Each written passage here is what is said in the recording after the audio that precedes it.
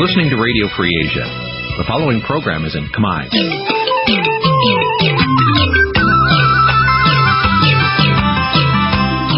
Nǐ chi càm bi tiệp xáy vệt chiu a zì sáy. Nǐ chi càm bi tiệp xáyរបស់វិទ្យុអាស៊ីសេរីជាភាសាខ្មែរវិទ្យុអាស៊ីសេរីសូមស្វាគមន៍លោកអ្នកនាងទាំងអស់ពីរដ្ឋធានី Washington នៃសហរដ្ឋអាមេរិកจากរដ្ឋធានី Washington នាងខ្ញុំម៉ៅសុធានីសូមជម្រាបសួរលោកអ្នកស្ដាប់ទាំងអស់ជាទីមេត្រីខ្ញុំបាទតាំងសារដាក៏សូមជម្រាបសួរលោកអ្នកនាងកញ្ញាអ្នកស្ដាប់ទាំងអស់ជាទីគោរពរាប់អានចាយើងខ្ញុំសូមជូនកម្មវិធីផ្សាយសម្រាប់ព្រឹកថ្ងៃប្រហ័ស8កើតខែតុគុណឆ្នាំរកានពស័កពុទ្ធសករាជ2561ហើយដល់ត្រូវនឹងថ្ងៃទី22ខែកុម្ភៈគ្រិស្តសករាជ2018ជាដំបូងនេះសូមអញ្ជើញលោកអ្នកនាងស្ដាប់ព័ត៌មានប្រចាំថ្ងៃ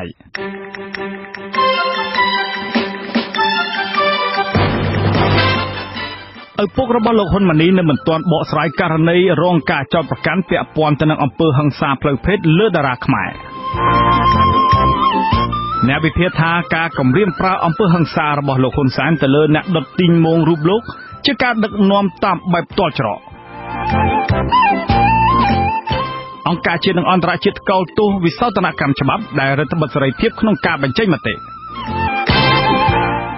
របាយការណ៍របស់មជ្ឈមណ្ឌលកម្ពុជាដើម្បីប្រព័ន្ធផ្សព្វផ្សាយឯករាជ្យហៅកាត់ថា CCIM បង្ហាញថាសេរីភាពប្រព័ន្ធផ្សព្វផ្សាយនៅកម្ពុជាធ្លាក់ចុះខ្លាំងរួមនឹងព័ត៌មានថ្មីៗមួយចំនួនទៀតជាបន្តទៅទៀតខ្ញុំបាទតាំងសារដាសូមជូនព័ត៌មានពិស្ដាមេដឹកនាំក្រុងភ្នំពេញលោកហ៊ុនសែនបានប្រមានចាត់វិធានការផ្លូវច្បាប់ទៅលើត្រកូលហ៊ុនទាំងឡាយណាដែលហ៊ានល្មើសច្បាប់ប៉ុន្តែលោកហ៊ុនសែននៅមិនទាន់មានប្រតិកម្មជាក់លាក់ណាមួយនៅឡើយទេក្រោយពីមានការបែកធ្លាយរឿងអាស្រូវផ្លូវភេទហិង្សានៃកូនបង្កើតរបស់លោកគឺលោកហ៊ុនម៉ាណីដែលបានប្រព្រឹត្តទៅលើតារាល្បីៗមួយចំនួននោះឡើយក្រោយព័ត៌មានរួមភេទដោយហិង្សានិងការមិនទទួលខុសត្រូវក្រោយស្ត្រីម្នាក់មានផ្ទៃពោះដោយសារស្នាដៃកូនប្រុសបង្កើតរបស់លោកហ៊ុនសែនត្រូវបានផ្សព្វផ្សាយល្បីល្បាញពេញបណ្ដាញសង្គម Facebook នោះមកលោកហ៊ុនសែនបានប្រកាសថាលោកនឹងមិនអត់ឱនឲ្យត្រកូលហ៊ុនណាដែលហ៊ានបំពានច្បាប់នោះឡើយមេដឹកនាំដែលក្រាញអំណាចជាង30ឆ្នាំរូបនេះប្រកាសប្រាប់កម្មករកាលពីថ្ងៃពុធទី21ខែកុម្ភៈថាត្រកូលហ៊ុនទាំងឡាយណាដែលមានជាប់ពាក់ព័ន្ធទៅនឹងបទឧក្រិដ្ឋគឺត្រូវទទួលទោសដូចគ្នាហើយសម្រាប់អ្នកណាធ្វើអាក្រក់ពួកគេនឹងជាប់គុកតាមរបៀបអាក្រក់អ្នកដទៃមានត្រកូលហ៊ុនដែរត្រកូលហ៊ុនមានល្អមានអាក្រក់ក៏ប៉ុន្តែសម្រាប់អ្នកដែលអាក្រក់ឲ្យវាជាប់គុកតាមរបៀបអាក្រក់ទៅអ្នកណាធ្វើខុសយកវាទៅដាក់យកទៅអនុវត្តតាមច្បាប់ទៅអ្នកណាប្រើឈ្មោះត្រកូលហ៊ុនទៅបំពានច្បាប់គឺត្រូវអនុវត្តច្បាប់ដូចគ្នាគ្មានការលើកលែងច្បាប់គ្មានការលើកលែងសម្រាប់ត្រកូលណាទាំងអស់ការអះអាងរបស់លោកហ៊ុនសែនធ្វើឡើងមួយថ្ងៃបន្ទាប់ពីអ្នកស្រីមូសុខហួរតំណាងរាស្ត្រមណ្ឌលខេត្តបាត់ដំបង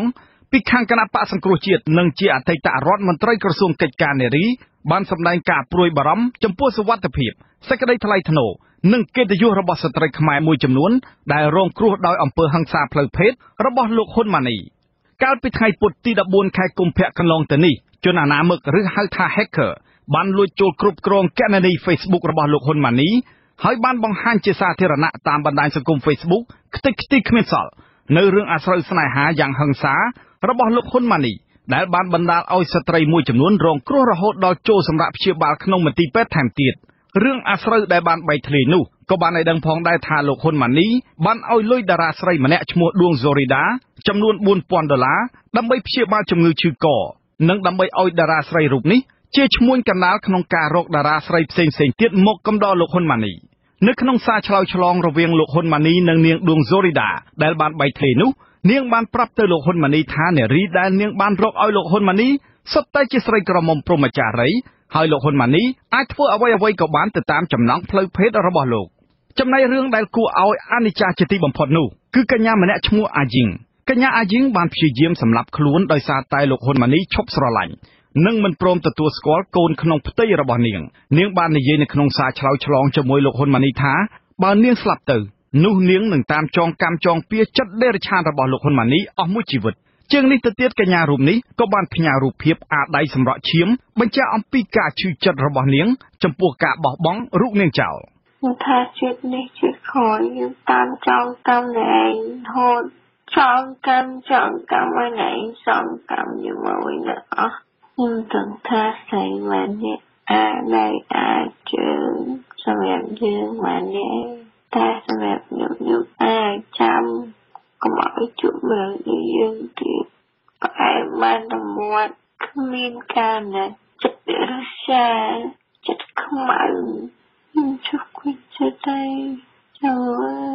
mà lời hơn đây còn để quen cũng phải nhưng mà trọc thọ nhẹ quen nghe cũng prôi mà rõm ai nhẹ bị cái sọc cha bây giờ cái lên khai một năm tiết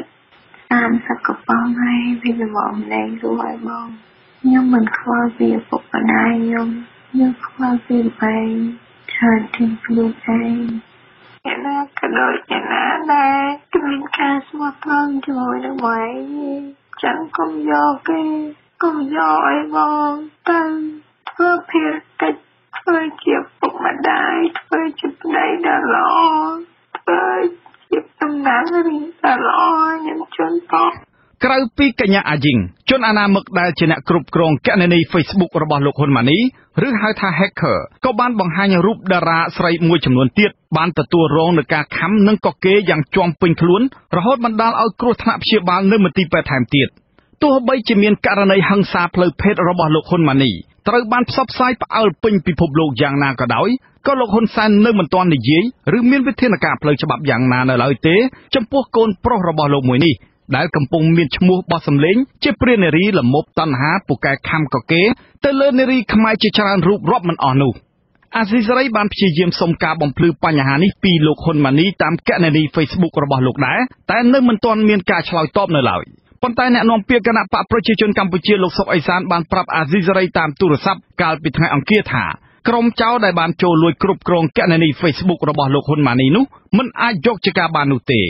បាទនៅចំពោះបញ្ហាបាតុភិបដែលកើតឡើងនៅក្នុង hack Facebook នេះមិនយល់តែយកជាបានការបានទេអញ្ចឹងការដែល hack ចូល Facebook របស់អាដាមហ៊ុនម៉ាណីខ្ញុំយល់ថាសុទ្ធតែពួកអកតេអ្នកធ្វើទេអញ្ចឹងយើងមិនចាប់អារម្មណ៍អីទេបញ្ហាហ្នឹងវាគ្រាន់តែចង់បង្កាច់បង្ខូចកិត្តិយសសេចក្តីថ្លៃថ្នូររបស់បុគ្គលអាដាមហ៊ុនម៉ាណីទៅប៉ុណ្ណោះបើទោះបីជាលោកសុកអេសានមិនទទួលស្គាល់ការលួចចូលគ្រប់គ្រងគណនី Facebook របស់លោកហ៊ុនម៉ាណីក៏ដោយប៉ុន្តែលោកបានចោទអ្នកលួចចូលគ្រប់គ្រងគណនី Facebook កូនប្រុសរបស់លោកនាយករដ្ឋមន្ត្រីហ៊ុនសែនរូបនេះថាជាទង្វើរបស់ក្រុមឧទាមទៅវិញកាលពីថ្ងៃទី20ខែមករាកន្លងទៅនេះលោកហ៊ុនសែនធ្លាប់ជំរុញឲ្យតារាស្រីមួយចំនួនបង្ហាញមុខមន្ត្រីជាន់ខ្ពស់ទាំងឡាយណាដែលមានទំនាក់ទំនងផ្លូវភេទជាមួយពួកគេចំពោះក្មួយតារាជានារីមួយចំនួនអះអាងថាអ្នកធំនឹងអុកញ៉ាតាមស្រឡាញ់ខ្លួនច្រើនណាស់ឥឡូវខ្ញុំចង់សួរតាអ្នកធំមួយណាឲ្យឆ្លាស់មើលអុកញ៉ាណាបើយ៉ាងនឹងអ្នកធំមួយច្រើនពេកនិយាយឲ្យចំឈ្មោះទៅក្មួយប៉ុន្តែក្មួយថាអញ្ចឹងវាខូចអ្នកធំគេអស់ហើយងាប់ហើយយ៉ាងនេះហើយអ្នកធំមិនក៏ខ្ជិលឈាមហ្នឹងដាច់យាយពីតាណាមកពួកហ្នឹងវាដូចជាជ្រុលពេកដែរអុកញ៉ានឹងដាច់យាយណាស់ទៅអីតើនេះវាជាការពិតឬគ្រាន់តែជាការប្រឌិតដើម្បីល្បីឈ្មោះនៅពេលនេះលោកហ៊ុនសែនមិនចាំបាច់ប្រឹងវែកមុខមន្ត្រីជាន់ខ្ពស់របស់លោកណាមួយនោះទេដោយសារពេលនេះក្រុមជនលួចចូលគ្រប់គ្រងគណនី Facebook របស់លោកហ៊ុនម៉ាណីឬហៅថា hacker នោះបានលាតត្រដាងគ្មានសល់អស់ទៅហើយក្រុមប្រឹក្សាឃ្លាំមើលកម្ពុជាបានចេញសេចក្តីប្រកាសព័ត៌មានកាលពីថ្ងៃទី16ខែកុម្ភៈអំពាវនាវដល់ស្ត្រីរងគ្រោះក្នុងករណីស្នេហាបែបហិង្សារបស់លោកហ៊ុនម៉ាណីហ៊ានចេញមុខទាមទាររកយុត្តិធម៌និងទាមទារសំណងជំងឺចិត្តដែលត្រូវបានកូនប្រុសរបស់លោកហ៊ុនសែនរូបនេះកេងប្រវ័ញ្ចផ្លូវភេទនិងបំផ្លាញសេចក្តីថ្លៃថ្នូរក្នុងនាមជានារីខ្មែរជាងនេះទៅទៀតក្រុមប្រឹក្សាឃ្លាំមើលកម្ពុជាក៏បានទាមទារឲ្យលោកហ៊ុនម៉ាណីលាឈប់ពីតួនាទីជាអ្នកតំណាងរាស្ត្រដោយសាររឿងអាស្រូវដែលបានបែកធ្លាយនេះនឹងជះឥទ្ធិពលធ្ងន់ធ្ងរប៉ះពាល់ដល់ស្ថាប័ននីតិបញ្ញត្តិរបស់ជាតិបាទលោកនាងជាទីមេត្រីក្រុមប្រជាពលរដ្ឋខ្មែរនៅអូស្ត្រាលីប្រកាសថាការប្រមានប្រើអំពើហិង្សារបស់លោកហ៊ុនសែនទៅលើពលរដ្ឋខ្មែរអូស្ត្រាលីបានបណ្ដាលឲ្យពួកគេបដិញ្ញាចិត្តថែមទៀតដើម្បីធ្វើរូបទីងមុងរបស់លោកហ៊ុនសែនដើម្បីដុតតវ៉ាវត្តមានរបស់លោកនៅក្នុងកិច្ចប្រជុំកំពូលអាស៊ានអូស្ត្រាលីនៅខែមិនិនាក្រោយនេះអ្នកវិភាគនយោបាយនិយាយថាអំពើហិង្សានឹងធ្វើឲ្យលោកហ៊ុនសែនបាត់បង់ប្រជាប្រិយភាពកាន់តែខ្លាំងថែមទៀតលោកទីនសាការីយ៉ារាយការណ៍ព័ត៌មាននេះ នៅវិភាគនយោបាយលើកឡើងថាការប្រើប្រាស់សម្ដីហិង្សារបស់លោកនាយរដ្ឋមន្ត្រីហ៊ុនសែនក្នុងចេតនាបង្ក្រាបអ្នកប្រឆាំងលោកនេះជាការបង្ហាញថាលោកហ៊ុនសែនកំពុងធ្វើនយោបាយដល់ភាពទាល់ច្រកអ្នកខ្លុំមើលផ្នែកអភិវឌ្ឍសង្គមនិងវិភាគនយោបាយលោកបណ្ឌិតមាសនេះមានប្រសាសន៍ថានេះមិនមែនជារឿងចម្លែកទេការដែលពលរដ្ឋមិនគាំទ្រការដឹកនាំរបស់លោកហ៊ុនសែនកាន់តែកើនឡើងនោះព្រោះថានៅក្នុងរយៈពេលចុងក្រោយនេះលោកហ៊ុនសែនព្យាយាមបង្ក្រាបអ្នកមានទស្សនៈផ្ទុយពីខ្លួនជាជាងដោះស្រាយបញ្ហាបើនិយាយមែនទេរឿងបាតកម្មតបតជាមួយនឹងគាត់នេះវាមិនមានទៅនៅបរទេសទេក្នុងស្រុកយើងពីមុនក៏មានតាមខេត្តទីគាត់ទៅម្ដងណាប៉ុន្តែបើខ្ញុំសម្រាប់ខ្ញុំជាអ្នកដឹកនាំវិញខ្ញុំមើលថានឹងវាជាឱកាសមួយដែរសម្រាប់ឲ្យយើងអ្នកដឹកនាំចាប់ដើមដឹងណាចាប់ដើមដឹងខ្លួនថាតើយើងមានបានធ្វើអីដែលវាមិនប្រក្រតីវាខុសឆ្គងអីខ្លះបានជាអាការប្រឆាំងនោះវាមានកាន់តែច្រើនឡើងដូចដែលការបាត់បង់នៅប្រជាប្រិយភាពអីចឹងណាអានឹងវាសិតតែរឿងដែលអ្នកនយោបាយដែលឆ្លាតវៃគឺគេត្រូវតាមគិតមើលរឿងហ្នឹងលោកហ៊ុនសែនប្រមានពលរដ្ឋខ្មែរអូស្ត្រាលីកាលពីថ្ងៃទី21កុម្ភៈនៅចំពោះមុខកម្មករថាលោកមានអ្នកគាំទ្រលោកនៅក្រៅប្រទេសច្រើនដែរដូច្នេះអ្នកដែលប៉ុនប៉ងធ្វើបាតកម្មប្រឆាំងរូបលោកត្រូវប្រយ័ត្នខ្លួនឲ្យតែហ៊ានយករូបលោកធ្វើជាទីងម៉ងហើយដុតចោលនោះលោកនឹងមិនលើកលែងឲ្យច្នៃខាតទៅស្រែកទៅប៉ុន្តែសុំ5កុំដុតរូបឲ្យសោះដុតរូបអញតាមដល់ផ្ទះឲ្យប្រាប់ឲ្យមកចំនួនធ្វើបាតកម្ម2013អត់ហ៊ានណាសម្ដេចកាឡាហោមប្រាប់ទៅទូតអាមេរិកថាឯកឧត្តមប្រាប់ពួកអ្នកធ្វើបាតកម្មស្រុកខ្មែរអបិយជំនឿបើហ៊ានតែធ្វើរូបហើយដុតរូបច្បាស់ជាមានរឿងហើយខ្ញុំប្រូប្រាច់ពេលហ្នឹងបើហ៊ានតែធ្វើរូបអីទីវោរូបខ្ញុំយកទៅដុតអញតាមវាយដល់ផ្ទះឲ្យប្រាប់ឲ្យអានេះយើងច្បាស់សិទ្ធិរបស់ឯងមានបើសិទ្ធិតែឯងមានសិទ្ធិដុតគេមានសិទ្ធិវាយតែឯងមានតោះអានឹងសិទ្ធិទៅសិទ្ធិមកតែប្រើដល់ហិង្សាលើឯងរូបកាយគេហើយឯងចាត់ទុកថាអានឹងរូបហ៊ុនសែនហើយយកទៅដុតតាមដល់ផ្ទះអត់ទេក៏បួចយករបស់ទោះបីជាមានការអាងព្រមានពីមេដឹកនាំយូរជាងគេនៅអាស៊ីដូចនេះក្តីតំណាងរាស្ត្រអូស្ត្រាលីដើមកំណត់ខ្មែរលោកហុងលីមថ្លែងចំអកទៅលោកហ៊ុនសែនវិញថាលោកហ៊ុនសែនគួរតែស្វែងយល់អំពីច្បាប់អូស្ត្រាលីឲ្យបានច្បាស់មុននឹងលោកសម្រេចចិត្តមកចូលរួមកិច្ចប្រជុំកំពូលអាស៊ានអូស្ត្រាលីនេះលោកបញ្ជាក់ថាប្រទេសអូស្ត្រាលីមិនមែនជាប្រទេសផ្ដាច់ការដោយរបបក្រុងភ្នំពេញដែលលោកហ៊ុនសែនចង់ធ្វើអ្វីស្រេចចិត្តនោះទេខ្ញុំមិនលេងថាទៅសើចឬក៏ទៅយំឬក៏ទៅភ័យខ្លាចរន្ធត់នៅការគម្រាមកំហែងព្រារកម្មទាំងមកវាយកាប់សម្រាប់គេបងប្អូនខ្មែរខ្ញុំតែជនជាតិស្លីនៅដល់ផ្ទះគេហ្នឹងនេះគឺជាពាក្យគេថាអក្រិតកម្មហើយបើហើយជាព្រារកម្មហើយខ្ញុំលើកប្រតិកម្មពីបងប្អូនខ្មែរច្រើនណាស់គេនឹងធ្វើទីមួយអាចារ្យបំផុតដើម្បីយកទៅដុតដើម្បីឲ្យគាត់តាមវាយគេទៅហើយដូច្នេះបើហើយជាមានទឹកភាពដែលធ្វើល្អមើលហើយបើហើយចាំមើលតើនរណាតែព្រាមបង្ហាញគេហ្នឹងក៏ជាអក្រិតកម្មមួយទៅហើយបាទដូច្នេះយើងខ្ញុំមិនដឹងថាតើនៅពេលដែលលោកតែជិះចុះពីវាកប៉ាល់ផងហ្នឹងនឹងត្រូវប៉ូលីសខាងសហព័ន្ធហ្នឹងនឹងជិះគាត់ដើម្បីទៅសួរចម្លើយពីរឿងថាគម្រាមកំហែងសម្រាប់គេឥឡូវយើងមានទីលាអសហើយឥឡូវនេះគឺថាគេកំពុងបកប្រែអត្ថបទនេះឲ្យបានពេញសំរុំត្រឹមត្រូវយកទៅឲ្យប៉ូលីសអន្តរជាតិផងប៉ូលីសខាងសហព័ន្ធផង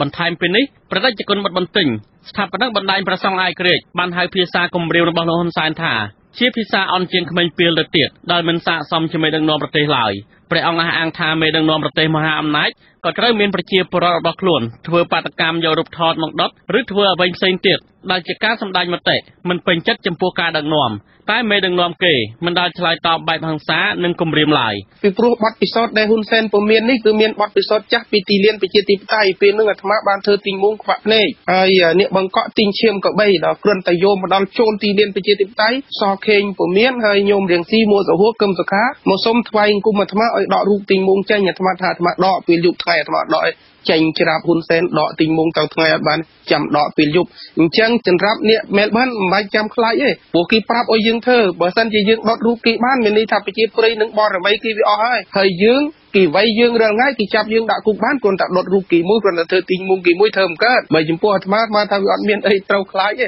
អានេះមិនមែនជាលក្ខណៈផ្លូវធัวហើយមិនមែនជាលក្ខណៈផ្លូវសុភាពទេជាលក្ខណៈសម្ដែងមតិរបស់ជនទូទៅអាត្មាមិននិយាយក្នុងនាមអាត្មាលោកសង្ឃអ្នកធ្វើទេអាត្មានិយាយក្នុងនាមញាតិញោមជនរួមជាតិដែលជាប្រតិជនទូទៅការតស៊ូមតិដោយជាទូអង្គនៅសហរដ្ឋអាមេរិកគេធ្វើរូបតាត្រាំថិតហើយប្រជាជនយកដៃទៅកលោកពងគិតគេធ្វើកើតដែរដូច្នេះហ៊ុនសែនវាមិនមែនអ្នកគ្រប់គ្រងពិភពលោកណាអ្នកគ្រប់គ្រងវងហិតកោតណាក្រៅពីលោកហ៊ុនសែនព្រមានតាមវាអ្នកប្រឆាំងរបស់លោកដល់ផ្ទះនេះកាលពីពេលថ្មីក៏មានបរិសម្នាក់ឈ្មោះកុងប៊ុនទូ ដែលជាក្រុមសេនានារបស់លោកហ៊ុនសែនក៏ប្រមានបាញ់សម្លាប់ពលករខ្មែរម្នាក់នៅប្រទេសកូរ៉េរហ័សនាមក្នុងកេរនី Facebook ឈ្មោះសង្ហាដែរសង្ហាគឺជាសកម្មជនដ៏សកម្មនៅក្នុងបណ្ដាញសង្គមដែលប្រឆាំងដាច់ខាតរបបផ្ដាច់ការរបស់លោកហ៊ុនសែនដែលបំផ្លាញលទ្ធិប្រជាធិបតេយ្យនៅកម្ពុជានិងរំលាយគណៈបកសង្គ្រោះជាតិនោះក្រុមសេនានារបស់លោកហ៊ុនសែននេះក៏ធ្លាប់បានប្រើអំពើហិង្សាលើតំណាងរាស្ត្រគណៈបកសង្គ្រោះជាតិពីររូបគឺលោកកុងសុភានិងលោកញ័រចម្រើនការប្រើអំពើហិង្សានេះនៅបន្ទាប់ពីលោកហ៊ុនសែនប្រកាសបើកភ្លើងខៀវដែរកាលនោះប្រតិជនបត់បន្ទិញដែលកំពុងរងបណ្ដឹងពីតុលាការរបបក្រុងភ្នំពេញដែរនោះព្រះអង្គអំពាវនាវទៅដល់លោកនាយករដ្ឋមន្ត្រីថាកុំភ័យខ្លាចចំពោះការដុតរូបទិញម៉ូងនេះអីព្រោះថាការដុតរូបទិញម៉ូងប្រជាពលរដ្ឋគ្រាន់តែចង់សម្ដែងមតិតែប៉ុណ្ណោះគឺមិនឈឺចាប់ដោយអាជ្ញាធររបស់លោកដុតផ្ទះសម្បែងឬទីជំរករបស់ប្រជាពលរដ្ឋក្រីក្រនៅកម្ពុជាចោលឡើយញោមហ៊ុនសែននេះជាមនុស្សចង្អេងចង្អាងជាមនុស្សអត់មានសិលធម៌គឺប្រើប្រាស់អាជ្ញាធររបស់គាត់ឲ្យវាយពលរដ្ឋបេកក្បាលហូរឈាមខ្លាយទៅជាជនពិការសម្លាប់ចូលលើដងផ្លូវថ្ងៃបាតកម្មនៅស្ពានក្បាលខ្នល់ជាដើមគាត់អត់ខ្វល់ទេប៉ុន្តែពលរដ្ឋគ្រាន់តែសម្ដែងមតិយករូបទៅដុតគាត់ឈឺចាប់ណាស់គាត់ថារឿងអយុត្តិធម៌សូម្បីតែរូបថតក៏គាត់ឈឺដែរchoពលរដ្ឋខ្មែរដែលគាត់វាយនឹងដំបងមិនក៏គាត់អត់គិតថាគេឈឺប៉ុន្តែបើសម្លឹងមើលពីគោលការណ៍ពុទ្ធសាសនាមនុស្សប្រភេទនេះគឺជាមនុស្សដុតកណ្ដៅខ្លួនឯងហើយអាត្មាយកកូនគាថាខ្លីមួយចិត្តតាំងទន់តាំងសុខវហាងមានន័យថាមនុស្សដែលបានអប់រំចិត្តហើយរមែងរស់នៅជាសុខប៉ុន្តែមនុស្សដែលមិនអប់រំចិត្តសោះធ្វើចិត្តរបស់ខ្លួនឲ្យខឹងក្រោធដូចជាទូអង្គនាយករដ្ឋមន្ត្រីនេះគ្មានទេសេចក្តីសុខអ្វីរាល់ថ្ងៃដែលហ៊ុនសែនក្តៅនោះគឺមិនមែនក្តៅនឹងក្រុមអ្នកធ្វើរូបទីមុំទេគឺក្តៅខ្លួនគាត់គឺខឹងសម្បាខ្លួនគាត់រហូតដល់ភ្លាត់ពាក្យសម្ដីនិយាយលេងមានសិលធម៌ហើយបាត់បង់ទូនាទីជាអ្នកដឹកនាំសម្ដីមិនមែនជាសម្ដីរបស់មនុស្សដែលដឹកនាំជាតិទេវាជាសម្ដីក្មេងហិតកៅវាជាសម្ដីព្រោះអញតាមវ័យឯងដល់ផ្ទះអីហ្នឹងវាមិនមែនជាភាសាអ្នកដឹកនាំចម្រើនពុះហើយសំបីតាអ្នកផឹកស្រាសនៅស្រុកអាត្មាគឺអត់ហ៊ានប្រើសម្ដីអាក្រក់ដល់ប៉ុណ្ណឹងដោយហៅអំពើរបស់លោកហ៊ុនសែនថាអាក្រក់ជាងសត្វដេរិឆានទៅទៀតនោះលោកហុងលីមមានប្រសាសន៍ថាគោលបំណងនៃកិច្ចប្រជុំកំពូលអាស៊ានអូស្ត្រាលីនេះគឺដើម្បីរួមគ្នាកម្ចាត់អំពើភេរវកម្មនៅតំបន់អាស៊ីតែពួកអស់សំណើទៅមកផុតនឹងគេថាលោកហ៊ុនសែនអីគេហ្នឹងគឺថាមក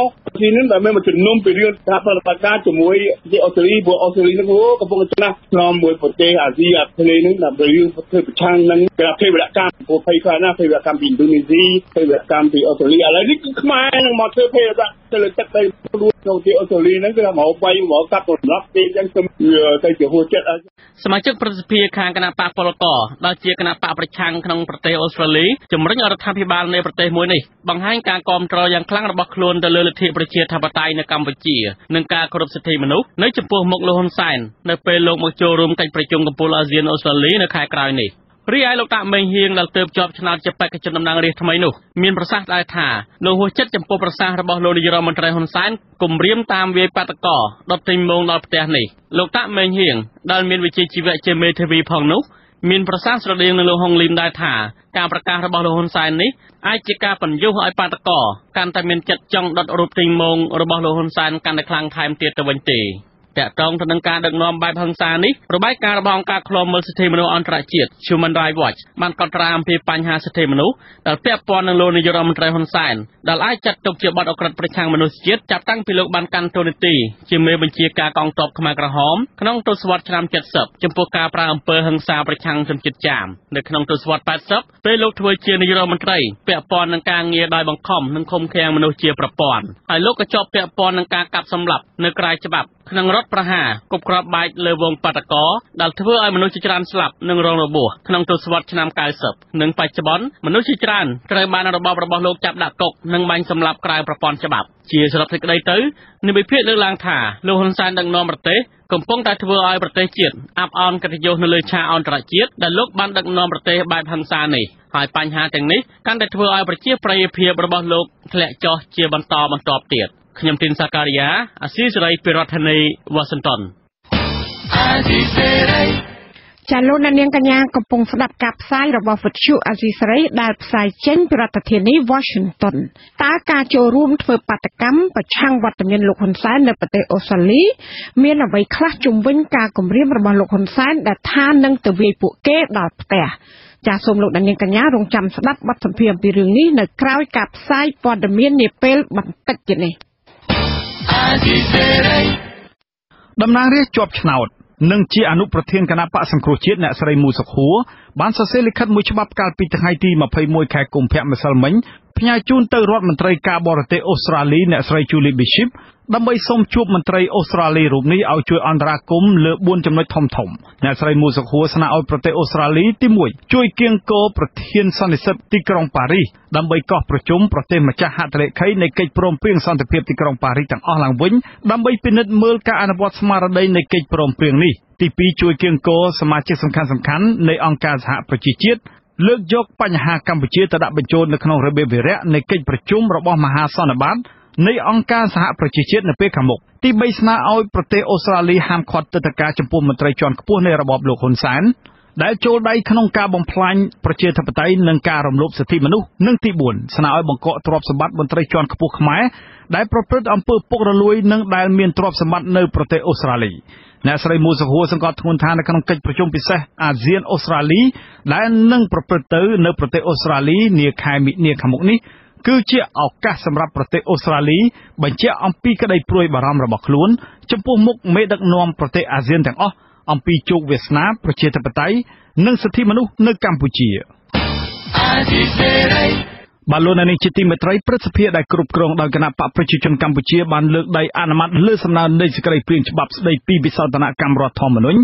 ដែលដាក់ទោសទណ្ឌជនណាប្រមាថព្រះមហាក្សត្រនិងសេចក្តីព្រាងច្បាប់មួយចំនួនទៀតនៅថ្ងៃទី21ខែកុម្ភៈដោយគ្មានការកែប្រែពាក្យពេចន៍សូម្បីតែមួយម៉ាត់បណ្ដាញសង្គមស៊ីវិលជាតិនិងអន្តរជាតិចេញសេចក្តីថ្លែងការណ៍ចោទប្រកាន់ការអនុម័តនេះថាជាការគំរាមកំហែងធ្ងន់ធ្ងរដល់សិទ្ធិមនុស្សសេរីភាពជាមូលដ្ឋាននិងស្នើឲ្យបដិសេធចោលនៅសេចក្តីស្នើវិសោធនកម្មច្បាប់ទាំងនេះលោកមួងណារ៉េតរាយការណ៍ព័ត៌មាននេះអង្គការសមាគមជាតិនិងអន្តរជាតិចំនួន64ស្ថាប័នដែលរួមមានមជ្ឈមណ្ឌលសិទ្ធិមនុស្សកម្ពុជាសមាគមគ្រូបង្រៀនកម្ពុជាឯករាជ្យអង្គការសមាជិកសភាអាស៊ានដើម្បីសិទ្ធិមនុស្ស APHR អង្គការឃ្លាំមើលសិទ្ធិមនុស្សអន្តរជាតិ Human Rights Watch អង្គការសហព័ន្ធអន្តរជាតិដើម្បីសិទ្ធិមនុស្ស FIDH នៅប្រទេសបារាំងដែលមានបណ្ដាញអង្គការចំនួន184អង្គការលីកាដូកាណាដាអង្គការសិទ្ធិមនុស្សនៅប្រទេសថៃភូមាហ្វីលីពីនឥណ្ឌូនេស៊ីតៃវ៉ាន់និងសហបារីផងនោះសុទ្ធតែរិះគន់ថាការអនុម័តសេចក្តីព្រាងច្បាប់ស្តីពីវិសោធនកម្មរដ្ឋធម្មនុញ្ញដែលដាក់ទោសទណ្ឌជនណាប្រមាថព្រះមហាក្សត្រនិងសេចក្តីព្រាងច្បាប់មួយចំនួនទៀតនៅក្នុងស្ថានភាពដែលរបបលោកហ៊ុនសែនកំពុងតែធ្វើទុកបុកម្នេញសម្លេងប្រឆាំងបែបនេះថាជាការបង្ហាញឲ្យឃើញនៃចេតនាបំបិទសម្លេងប្រឆាំងអង្គការសង្គមស៊ីវិលយល់ថាច្បាប់នេះជាអាវុធស្របច្បាប់មួយទៀតរបស់របបលោកហ៊ុនសែនដែលប៉ុនប៉ងបង្ក្រាបរាល់ទម្រង់នៃការតវ៉ាដោយសន្តិវិធី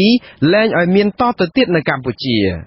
ព្រឹទ្ធសភាកម្ពុជាបើកកិច្ចប្រជុំពេញអង្គលើកទី11នៅថ្ងៃពុធនេះដើម្បីអនុម័តលើសំណើនៃសេចក្តីព្រាងច្បាប់ស្តីពីវិសោធនកម្មរដ្ឋធម្មនុញ្ញវិសោធនកម្មក្រមព្រហ្មទណ្ឌសេចក្តីព្រាងច្បាប់ស្តីពីការរៀបចំនិងប្រព្រឹត្តទៅនៃក្រុមប្រឹក្សាធម្មនុញ្ញនិងសេចក្តីព្រាងច្បាប់យល់ព្រមលើកិច្ចព្រមព្រៀងស្តីអំពីការជំរុញនិងសម្រួលពាណិជ្ជកម្មតំបន់ត្រីកោណអភិវឌ្ឍកម្ពុជាឡាវវៀតណាមសេចក្តីព្រាងច្បាប់ដែលដាក់ទោសអ្នកប្រមាថព្រះមហាក្សត្រផងនោះមិនបានកំណត់ឲ្យជាក់លាក់នៅអ្វីដែលហៅថាជាការប្រមាថព្រះមហាក្សត្រនោះឡើយដែលប្រការនេះអាចទុកឱកាសឲ្យស្ថាប័នអនុវត្តច្បាប់បកស្រាយភាពចន្លោះប្រហោងនេះបានតាមតែអំពើចិត្តដើម្បីផលប្រយោជន៍នយោបាយដល់បកកណ្ដាលអំណាចឬក៏ដើម្បីប្រើប្រាស់ច្បាប់មិនច្បាស់លាស់នេះដាក់គំនាបលើសម្លេងប្រឆាំងអ្នករាយការណ៍ពិសេសរបស់អង្គការសហប្រជាជាតិស្តីពីស្ថានភាពសិទ្ធិមនុស្សនៅកម្ពុជាអ្នកស្រីរ៉ូណាស្មីតនិងអ្នករាយការណ៍ពិសេសរបស់អង្គការសហប្រជាជាតិស្តីពីការលើកកម្ពស់និងការការពារសិទ្ធិបញ្ចេញមតិលោក David K ថាច្បាប់ដាក់ទោសទណ្ឌចំពោះអ្នកប្រមាថព្រះមហាក្សត្រនិងសំណើសុំធ្វើវិសោធនកម្មលើរដ្ឋធម្មនុញ្ញមួយចំនួនទៀតដែលប្រើប្រាស់ពាក្យពេចន៍នៅក្នុងន័យទូលាយពេកបែបនេះធ្វើឲ្យរដ្ឋបិទដល់សិទ្ធិសេរីភាពនៅក្នុងការបញ្ចេញមតិនិងប៉ះពាល់ដល់លទ្ធិប្រជាធិបតេយ្យនៅកម្ពុជាក៏ប៉ុន្តែអ្នកនាំពាក្យគណៈបកប្រជាជនកម្ពុជាលោកសុកអេសានសរសេរនៅលើប្រព័ន្ធ Telegram របស់លោកដោយហៅអ្នករិះគន់សេចក្តីព្រាងច្បាប់នេះថាជាជនអគតិលោកនិយាយថាមិនដឹងរំលោភសិទ្ធិមនុស្សកន្លែងណាទេបើមិនធ្វើច្បាប់នឹងទេគឺមានតែចង់ទុកឲ្យជនអគតិបន្តប្រមាថព្រះមហាក្សត្រតទៅទៀតឬក៏យ៉ាងម៉េចក៏ប៉ុន្តែតំណាងរាស្ត្រជាប់ឆ្នោតគណៈបកសង្គ្រោះជាតិលោកសួនរីដាដែលកំពុងតែភៀសខ្លួននៅក្រៅប្រទេសនិយាយថាអ្នកដែលប្រមាថព្រះមហាក្សត្រគឺលោកហ៊ុនសែនខ្លួនឯងទៅវិញទេ លោកលើកឡើងថាព្រះរាជតួនាទីមួយចំនួនរបស់ព្រះមហាក្សត្រដែលចែងនៅក្នុងរដ្ឋធម្មនុញ្ញត្រូវបានលោកហ៊ុនសែនក្តោបយកទាំងអស់ដោយមិនអនុញ្ញាតឲ្យព្រះអង្គប្រើប្រាស់តួនាទីទាំងអស់នេះបានតាមច្បាប់ចែងនោះឡើយឧទាហរណ៍ដូចជាព្រះមហាក្សត្រជាប្រធាននៃក្រុមប្រឹក្សានៃអង្គចៅក្រមអគ្គនាយកជាការជាន់ខ្ពស់យុទ្ធពលខេមរៈភូមិន្ទប៉ុន្តែបរិយាតួនាទីទាំងប៉ុន្មានដែលមានចែងនៅក្នុងរដ្ឋធម្មនុញ្ញបែរជាមិនត្រូវបានប្រគល់ទៅឲ្យលោកក្នុងការសម្រេចកិច្ចការនោះទេព្រមនេះជាការប្រមាថមួយដ៏ធំទៅលើបរិយាសិទ្ធិរបស់ប្រគល់ណាដូច្នេះអ្នកដែលប្រមាថព្រះមហាក្សត្រមុនគេហ្នឹងគឺប្រមុខរដ្ឋាភិបាលហ្នឹងហ្មងហើយបើចង់ដាក់ទោសគឺដាក់ទោសគាត់ហ្នឹងហើយការលើកឡើងរបស់តំណាងរាស្ត្ររបស់គណៈបកសង្គ្រោះជាតិលោកសួនរីដាស្របគ្នាទៅនឹងប្រសាសន៍របស់អតីតទីប្រឹក្សាព្រះបរមរតនកោដ្ឋគឺលោកសឺនស៊ូប៊ែដែលថ្មីនេះលោកបានអះអាងថាកន្លងមកអ្នកដែលប្រមាថអង្គព្រះមហាក្សត្រគឺគ្មាននរណាក្រៅពីលោកហ៊ុនសែននោះដែរតាមខ្ញុំចាំមានម្ដងហ្នឹងបកគោណាលោកបកគោណាបដីដាលោកតែងតាំងជាសម្ដេចហើយហ្នឹងទៅដល់មានការគេមិនសប្បាយចិត្តគេថាគេមិនសមឲ្យតែងតាំងគេណាអានេះជាការកំណត់មួយកាលពីឆ្នាំ2005លោកហ៊ុនសែនធ្លាប់បានព្រមានរំលាយរបបរាជានិយមចោលបើសិនជាព្រះមហាក្សត្រព្រះបាទនរោត្តមសីហនុកាលនោះមិនព្រមឡាយប្រហ័សលេខាលើសន្ធិសញ្ញាបំពេញបន្ថែមថ្មីជាមួយវៀតណាមចាំនិយាយជាមួយបែកវិញចាំតាបងនិយាយប្រាប់តែដាក់ទឹកទាំងទៅណាកុលពេញណាអត់ថាថាវីណាពីសវត្តណាលើយល់ហោះហើយខ្ញុំប្រាប់តែក៏ពេលជួបតាមទូណាបងមកលើនេះវាបានវិញដល់ពីនោះឡើងវិញទាំងគោទៅបរិជាយមឬធ្វើតាទេណាយ៉ាងណាក៏ដោយចុះតំណាងរាជគណៈបកប្រឆាំងលោកសួនរីដាយល់ថាគ្រប់ស្ថាប័នរដ្ឋដែលគ្រប់គ្រងដោយរបបលោកហ៊ុនសែនមិនហ៊ានចាប់លោកហ៊ុនសែនយកទៅកាត់ទោសទេបើទោះបីជាលោកហ៊ុនសែនបានប្រមាថព្រះមហាក្សត្រតាំងពីមុននឹងរហូតមកដល់សប្តាហ៍ថ្ងៃក៏ដោយក៏ប៉ុន្តែលោកថាគណៈបកកណ្ដាលអំណាចយកច្បាប់ទាំងនេះដើម្បីធ្វើទុកបុកម្នេញបន្ថែមទៀតទៅលើគណៈបកប្រឆាំងនិងអ្នកទាមទារសិទ្ធិសេរីភាពតែប៉ុណ្ណោះយើងនឹងឲ្យតឡាការជាឧបករណ៍របស់គេមិនដែលយកគេហៅថាឧបករណ៍នោះមកចាក់ខ្លួនឯងវិញទេបាទប្រើឧបករណ៍នោះសម្រាប់ចាក់គេសម្រាប់សម្លាប់គេវាមិនប្រើឧបករណ៍នោះសម្រាប់មនុស្សទូទៅទេសំណើកែច្បាប់កម្ពុជារបស់ជាតិដែលផ្ដួចផ្ដើមដោយក្រុមមន្ត្រីគណៈបកប្រជាជនកម្ពុជានៅពេលនេះរងការរិះគន់ពីគណៈបកប្រឆាំងអ្នកច្បាប់សង្គមស៊ីវិលជាតិនិងអន្តរជាតិនិងអ្នកវិភាគនយោបាយថារំលោភសិទ្ធិមនុស្សនិងយកព្រះមហាក្សត្រធ្វើជាឈ្នន់ដើម្បីផលប្រយោជន៍របស់គណៈបកកាន់អំណាចប៉ុណ្ណោះក្រុមសង្គមស៊ីវិលអំពាវនាវទៅអាជ្ញាធរកម្ពុជាឲ្យគោរពរដ្ឋធម្មនុញ្ញនិងគោរពច្បាប់សិទ្ធិមនុស្សអន្តរជាតិហើយបដិសេធចោលទាំងស្រុងនៅសេចក្តីស្នើធ្វើវិសោធនកម្មច្បាប់នេះក្រោយព្រឹទ្ធសភាអនុម័តសេចក្តីស្នើច្បាប់នេះរួចព្រះមហាក្សត្រខ្មែរព្រះបាទនរោត្តមសីហមុនីនឹងឡាយប្រហ័សលេខាដើម្បីឲ្យคล้ายទៅជាច្បាប់ខ្ញុំបាទមួងណារ៉េតអាស៊ីសេរីរដ្ឋធានី Washingtonព្រះមហាក្សត្រព្រះបាទនរោត្តមសីហមុនីនឹងចាកចេញពីប្រទេសកម្ពុជានៅថ្ងៃប្រហ័សទី22ខែកុម្ភៈនេះដើម្បីទៅពិនិត្យសុខភាពនៅប្រទេសចិនព្រះរាជសាររបស់ព្រះអង្គចេញផ្សាយកាលពីថ្ងៃទី21ខែកុម្ភៈមិនបានបញ្ជាក់ពេលវេលាដែលព្រះអង្គនឹងយាងមកកាន់ប្រទេសកម្ពុជាវិញនោះទេព្រះអង្គបញ្ជាក់ថានៅក្នុងពេលអវត្តមានរបស់ព្រះអង្គប្រធានព្រឹទ្ធសភានិងជាអនុប្រធានគណៈបកប្រជាជនកម្ពុជាលោកសៃឈុំនឹងក្លាយជាប្រមុខរដ្ឋស្ដីទីក្នុងពេលអវត្តមានរបស់ព្រះមហាក្សត្រនេះលោកសៃឈុំនឹងចុះហត្ថលេខាទៅលើច្បាប់ដាក់ទោសទណ្ឌជនណាដែលប្រមាថព្រះមហាក្សត្រដែលទទួលរងការរិះគន់ពីសំណាក់ក្រុមអង្គការសិទ្ធិមនុស្សនិងមន្ត្រីអង្គការសហប្រជាជាតិលោកនាងជាទីមេត្រីកូនស្រីរបស់លោកកឹមសុខាគឺកញ្ញាកឹមមនោវិជ្ជាទាមទារឲ្យរដ្ឋាភិបាលជប៉ុនចេញមុខពន្យល់ការបកស្រាយអំពីការផ្តល់ជំនួយរបស់ជប៉ុនដើម្បីគាំទ្រដល់ការរៀបចំការបោះឆ្នោតដល់គណៈកម្មាធិការជាតិរៀបចំការបោះឆ្នោតឬហៅកាត់ថាកោជបការទាមទារឲ្យរដ្ឋាភិបាលជប៉ុនចេញមុខបកស្រាយនេះធ្វើឡើងក្រោយពេលដែលរដ្ឋាភិបាលជប៉ុនបានផ្តល់ជំនួយជាហឹបឆ្នោតចំនួន 10,000 ហឹបឆ្នោតដែលមានតម្លៃជាទឹកប្រាក់សរុបជាង$7.5 លានកាលពីថ្ងៃទី21ខែកុម្ភៈម្សិលមិញកញ្ញាកឹមមនោវិជ្ជាបានសរសេរនៅលើទំព័រ Twitter របស់កញ្ញាថាប្រទេសជប៉ុនត្រូវតែពន្យល់ប្រាប់ដល់ប្រជាពលរដ្ឋខ្មែរឲ្យដឹងអំពីមូលហេតុដែលប្រទេសមួយនេះសម្រេចផ្ដល់ការគាំទ្រដល់ដំណើរការបោះឆ្នោតសប្បនិមិត្តនៅគ្រាដែលឆន្ទៈរបស់ពលរដ្ឋខ្មែររាប់លាននាក់ត្រូវបានរបបលោកហ៊ុនសែនប្លន់យកនោះ ជំនួយរបស់ប្រទេសជប៉ុនគាំទ្រដល់ដំណើរការបោះឆ្នោតនេះកើតមានឡើងក្រោយពេលដែលសហរដ្ឋអាមេរិកនិងសហភាពអឺរ៉ុបបានសម្រេចលុបចោលជំនួយរបស់ខ្លួននិងមិនគាំទ្រដល់ស្ថាប័នរៀបចំការបោះឆ្នោតក្រោយពេលរបបរបស់លោកហ៊ុនសែនបានសម្រេចរំលាយគណៈបកប្រឆាំងធំជាងគេនៅកម្ពុជាប្រទេសជប៉ុនជាប្រទេសម្ចាស់ជំនួយដ៏ធំជាងគេដល់ដំណើរការបោះឆ្នោតនៅកម្ពុជាដែលបានសន្យាថានឹងបន្តផ្តល់ជំនួយដល់ដំណើរការបោះឆ្នោតព្រឹទ្ធសភានៅចុងខែកុម្ភៈនិងការបោះឆ្នោតជាតិនៅចុងខែកក្កដាខាងមុខនេះបច្ចុប្បន្នកោជបត្រូវការហឹបឆ្នោតចំនួន 30,000 ហឹបឆ្នោតបន្ថែមទៀតខណៈដែលប្រទេសចិនគ្រោងនឹងបញ្ជូនសម្ភារៈសម្រាប់បម្រើឲ្យការបោះឆ្នោតដល់កោជបនៅខែមិនិនាខាងមុខនេះភាពស្របច្បាប់និងអព្យាក្រឹតនៃស្ថាប័នកោជបបានចោទជាបញ្ហាភ្លាមក្រោយពេលដែលសមាជិកឯករាជ្យមួយចំនួននៃស្ថាប័នមួយនេះបានសម្រេចលាឈប់ពីតំណែងដែលការនេះធ្វើឲ្យសមាជិកជាន់ខ្ពស់ទាំង9រូបរបស់ស្ថាប័ននេះសុទ្ធសឹងតែជាមនុស្សចំណិតរបស់គណៈបកកណ្ដាលអំណាចទាំងអស់បាឡូណានីងជាទីមេត្រីនៅក្នុងឆ្នាំ2017នេះដែលជាឆ្នាំទី4នៃអាណត្តិទី5របស់រដ្ឋាភិបាលក្នុងចំណោមគោលនយោបាយចំនួន16ចំណុចដែលមានសូចនាករច្បាស់លាស់ដាក់ចេញដោយគណៈបកប្រជាជនកម្ពុជារបបលោកហ៊ុនសែនបានបរាជ័យក្នុងការសម្រេចឲ្យបានទាំងស្រុងឬមិនអាចសម្រេចបាននៅគោលនយោបាយដែលខ្លួនបានដាក់ចេញតាមរយៈការសន្យានេះរហូតដល់ទៅ10ចំណុចនេះបើយោងតាមរបាយការណ៍ប្រចាំឆ្នាំស្ដីពីការឃ្លាំមើលនិងការផ្ដល់ពិន្ទុលើលទ្ធផលនៃការបំពេញឬអនុវត្តគោលនយោបាយរបស់រដ្ឋាភិបាលនីតិកាលទី5ឆ្នាំទី4របស់គណៈកម្មាធិការដើម្បីការបោះឆ្នោតដោយសេរីនិងយុត្តិធម៌នៅកម្ពុជាហៅកាត់ថា Conference គោលនយោបាយចំនួន4ចំណុចដែលគណៈបកកណ្ដាលអំណាចនិងរបបរបស់លោកហ៊ុនសែនបានបរាជ័យមិនអាចសម្រេចបានឬសម្រេចបានតិចតួចរួមមានគោលនយោបាយនៃការរក្សាផ្ទៃដីដែលគ្របដណ្ដប់ដោយព្រៃឈើការកែលម្អផ្លូវលំជនបទ300ទៅ400គីឡូម៉ែត្រក្នុងមួយឆ្នាំការបន្តការកសាងអនុវិទ្យាល័យឲ្យបានគ្រប់ឃុំនិងការដាក់ឲ្យដំណើរការរបបប្រាក់សោធននិវត្តន៍សម្រាប់កម្មករនិយោជិតក្នុងវិស័យឯកជន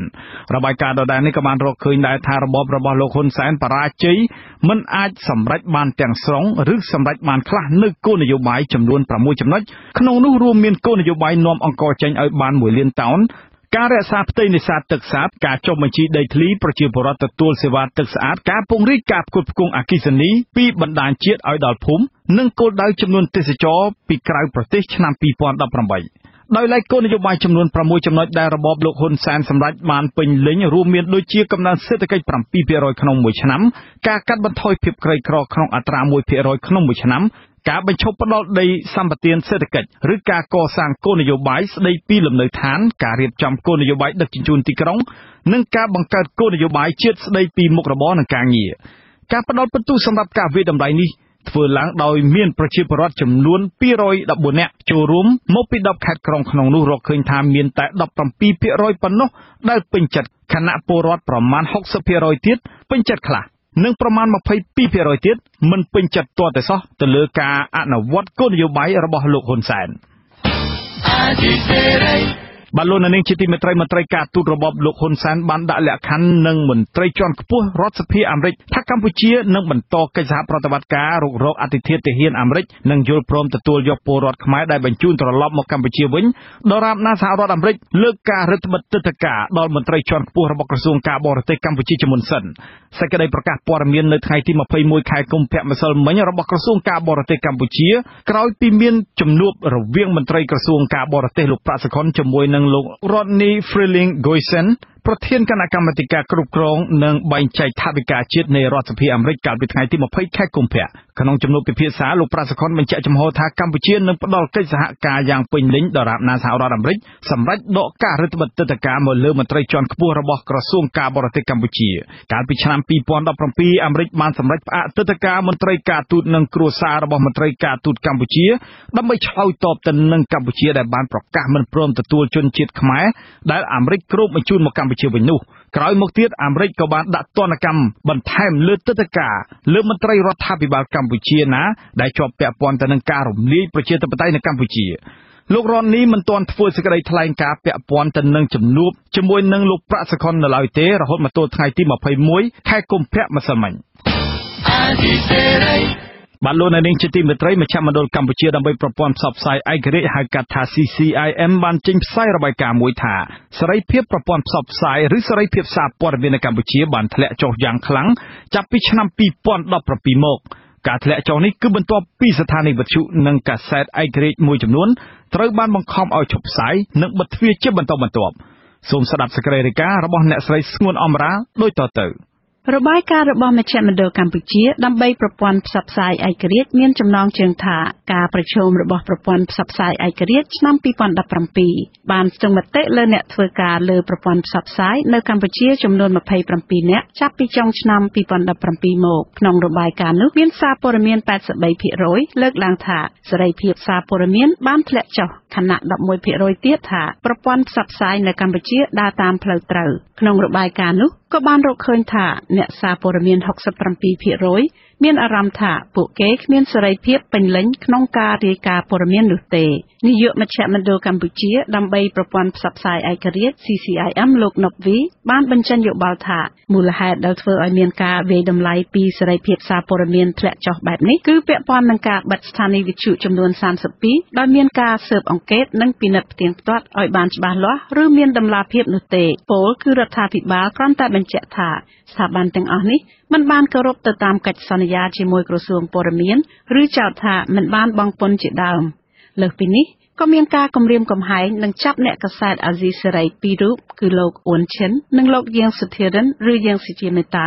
ដោយចោទពីបទញុះញង់និងការផ្ដាល់ជូនឲ្យរដ្ឋបរទេសនៅព័ត៌មានដែលបង្កភាពអន្តរាយដល់សន្តិសុខជាតិជាដើមពីព្រោះយើងឃើញថាស្ថានីយវិទ្យុដែលបានផ្អាកការផ្សាយបទស្អាតនេះគឺវាតាក់ទងច្រើនទៅលើស្ថានីយវិទ្យុដែលបានផ្សព្វផ្សាយ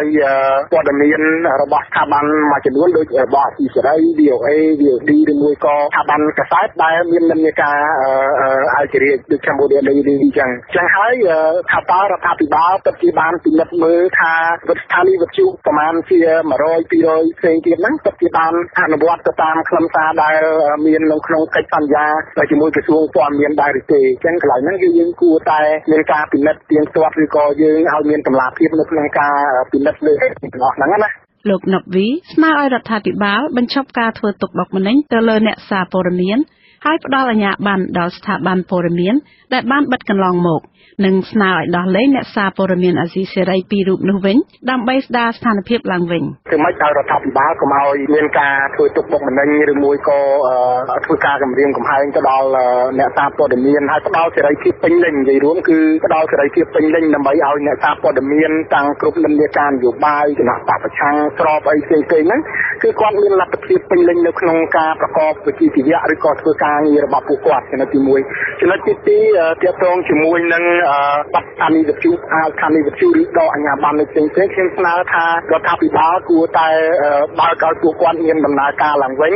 ឬក៏ផ្ដល់អាជ្ញាប័ណ្ណដល់ពួកគាត់ឡើងវិញដើម្បីឲ្យពួកគាត់អាចមានលទ្ធភាពបន្តការផ្សព្វផ្សាយធ្វើអាជីវកម្មឬមួយក៏ផ្សព្វផ្សាយព័ត៌មានពីស្ថាប័នឯករាជ្យផ្សេងៗទៀតកាលពីសប្តាហ៍មុនអង្គការអ្នករាយការណ៍គ្មានព្រំដែន Reporters Without Borders ក៏បានចេញរបាយការណ៍ស៊ើបអង្កេតមួយកម្រាស់27ទំព័រស្ដីពីកម្ពុជាដែលមានចំណងជើងថាសារព័ត៌មានឯករាជ្យកំពុងស្ថិតនៅក្នុងភាពមហន្តរាយ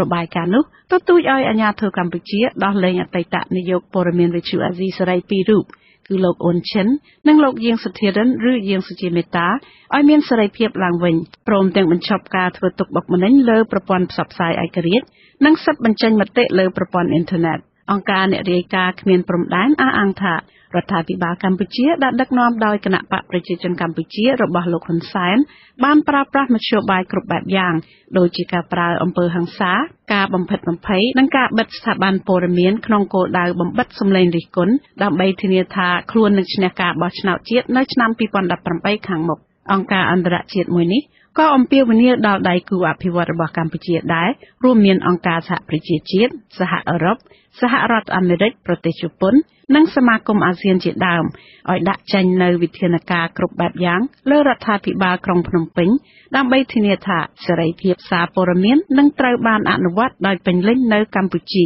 នាងខ្ញុំស្ងួនអមរាអាស៊ីសេរី Washingtonបាទលោកនាងជាទីមេត្រីអតីតប្រធានបណ្ដាញព្រះសង្ឃឯករាជ្យព្រះតេជគុណបុត្របន្ទិញនិងប្រជាពលរដ្ឋដែលគោរពស្រឡាញ់លោកបណ្ឌិតកែមលីរស់នៅប្រទេសអូស្ត្រាលីក្រុមបង្កើតយុទ្ធនាការ$1ដើម្បីជួយដល់គ្រួសារលោកបណ្ឌិតកែមលីដែលទើបតែបានទៅតាំងទីលំនៅថ្មីនៅប្រទេសអូស្ត្រាលីនោះព្រះតេជគុណបុត្របន្ទិញមានធរណីការនៅក្នុងកិច្ចសម្ភាសន៍ជាមួយនឹងវិទ្យុអាស៊ីសេរីកាលពីថ្ងៃទី21ខែកុម្ភៈថា ព្រះអង្គបានពិភាក្សាជាមួយនឹងអិសរាជជនសំខាន់ៗមួយចំនួននៅប្រទេសអូស្ត្រាលីគឺបានកំណត់យកការប្រារព្ធខួប2ឆ្នាំនៃការបាញ់សម្លាប់លោកបណ្ឌិតកែមលីដើម្បីប្រកាសយុទ្ធនាការ$1ដើម្បីរក្សាកេរមរតកកែមលីព្រះអង្គមានធរណីការបន្ថែមថាដើម្បីធានាឲ្យបាននូវគណនេយ្យភាពនិងតម្លាភាពគណៈកម្មការមួយនឹងត្រូវបង្កើតឡើងដើម្បីប្រមូលប្រាក់និងទុកដាក់សម្រាប់ជួយដល់ក្រុមគ្រួសារលោកបណ្ឌិតកែមលីនិងជួយបន្តកិច្ចការមួយចំនួនទៀតដូចជាកសាងចេតិយនិងបណ្ណាល័យកែមលីជាដើមអាត្មាថា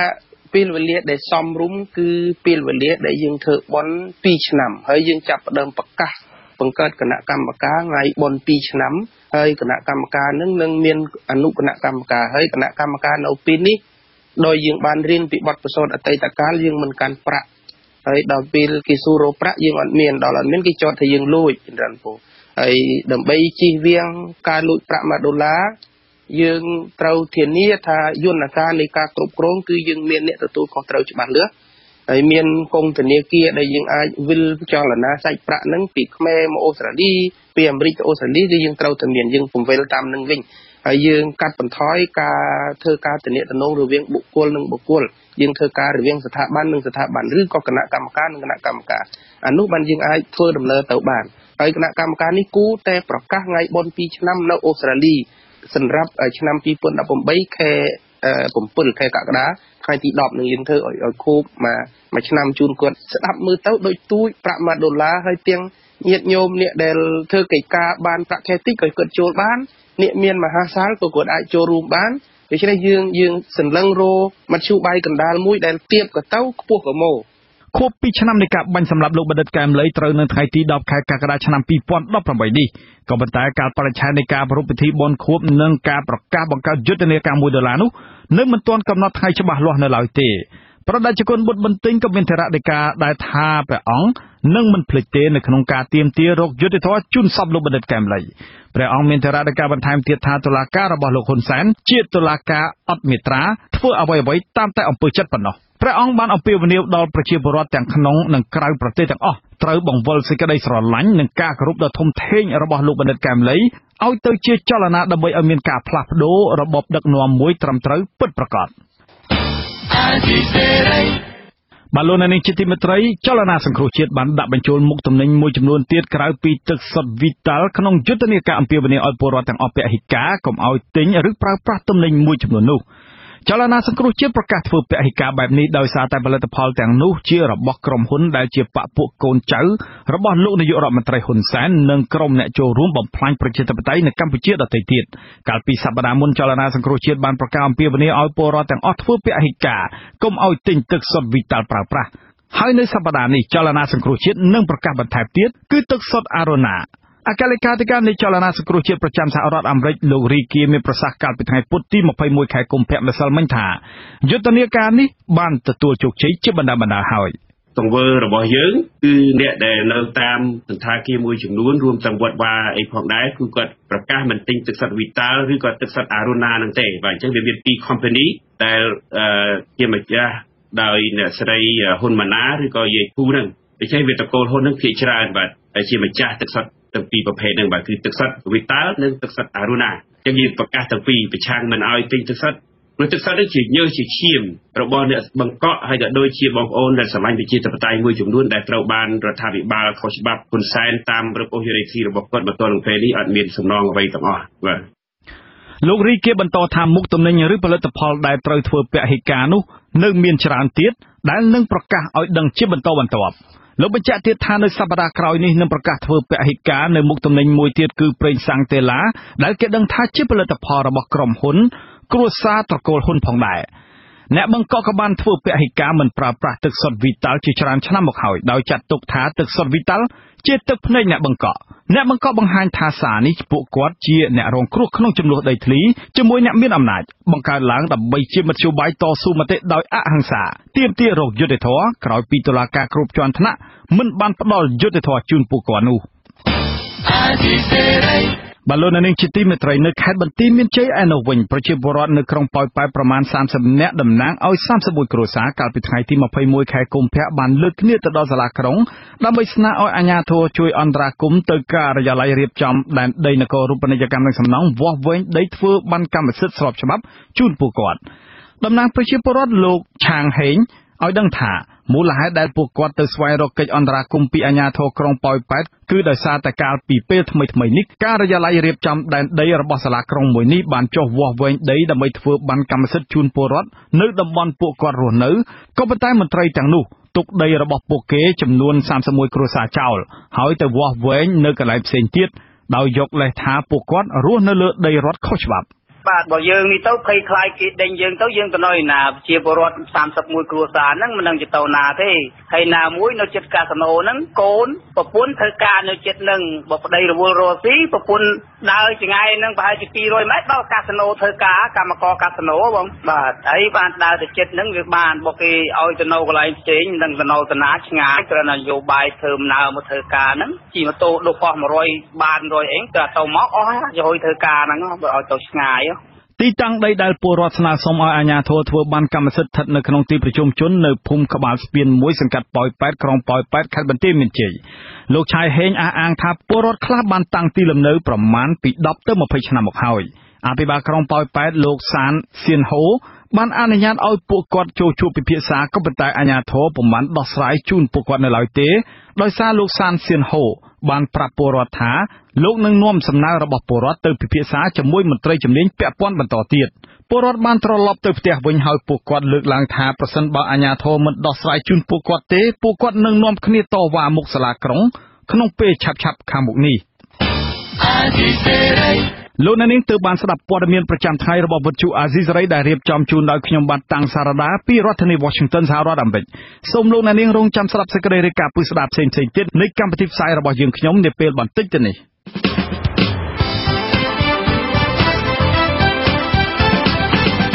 ចាលោកនាងកញ្ញានិងប្រិយមិត្តអ្នកស្ដាប់ជាទីមេត្រីនៅក្នុងការផ្សាយជាបន្តទៅទៀតនេះយើងខ្ញុំមានបទសម្ភាសន៍ជាមួយនឹងលោកតាក់មេងហៀងបេក្ខជនទើបជាប់ឆ្នោតតំណាងរាស្ត្រថ្មីនៅរដ្ឋមែលប៊នជុំវិញការគម្រាមកំហែងរបស់លោកហ៊ុនសែនថាតាមវាយក្រុមបាតកោដុតទីម៉ោងដល់ផ្ទះចាជនជាតិដើមភាគតិចគួយប្តឹងក្រុមហ៊ុនចំការអំពៅរបស់ចិនដែលបានដាក់ថ្នាំបំពុលនៅក្នុងទឹកសម្រាប់សត្វគោជាង10ក្បាលហើយនៅចុងកម្មវិធីលោកអ្នកនឹងបានស្ដាប់ព័ត៌មានបញ្ចប់សូមអញ្ជើញលោកអ្នកនាងកញ្ញាស្ដាប់ការផ្សាយរបស់យើងខ្ញុំជាបន្តដោយមេត្រី